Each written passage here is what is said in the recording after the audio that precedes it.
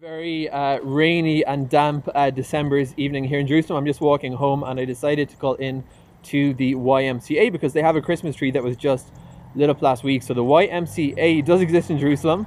It is a hotel, it's a gym, and most notably, I guess, for the very, very small Christian community here, there are Palestinian Christians, and there's also, of course, just Christians living in Jerusalem, whether temporarily as visitors. There's clergy in the city.